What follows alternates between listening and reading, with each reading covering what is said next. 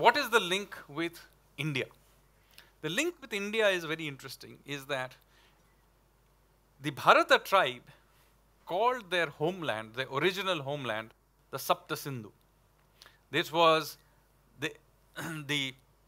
and contrary to popular belief, the Sapta Sindhu is not the 5 rivers of Punjab plus Saraswati and Sindhu. That is not the Sapta Sindhu. The Sapta Sindhu relates to, and I've written about this in my book, Land of Seven Rivers, it relates purely to all the small little rivers that flow into the Saraswati River. In fact, made up the Saraswati. So that's why it related to a very, very small area. But the Bharatas called their land Sapta Sindhu. And this idea of Sapta Sindhu was what other countries began to call it. So if you read the Avesta, which was the Iranian text from roughly the same time, they mention the Sapta Sindhu in there, except they changed the pronunciation to Hapta Hindu. And that is the word where Hindu comes. It is a mispronunciation of the word Sindhu. And Hapta Hindu then becomes the word by which the people in the Middle East begin to know the Indians. But notice that the word Sapta Sindhu was a geographical term used by the Bharatas to describe themselves. So eventually what happened, as the idea of Indic civilization grew, the idea of Sapta Sindhu also grew.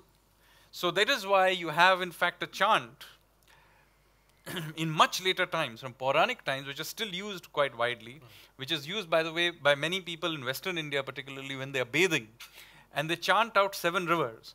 But then those 7 rivers have changed from these tiny number of rivers in and around Haryana to include later the Ganga, the Godavari, the Krishna, the Narmada, and so on. So what you can see is, just like the civilizational idea is spreading, the geographical idea is also spreading.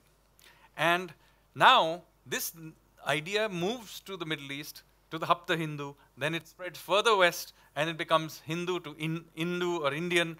And so there are these 2 parallel ideas of India have existed from the very, very beginning. And in my view, depending on what you are really trying to express, they are interchangeable in certain contexts, and in other contexts they are distinct. With that, let me hand it back to you. That was wonderful.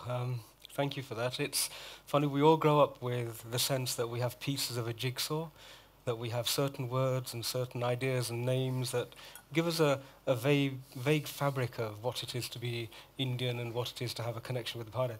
Every time I have a conversation with Sanjeevji, it's like suddenly that jigsaw, all of the gaps get filled and a new picture is woven, and I think that he's just done that again. Thank you for that. Please remember to subscribe to us and switch on the notifications for this channel. For our other social media links, more content, and to support our work, please visit citti.net. Dhanyavad. Namaskar.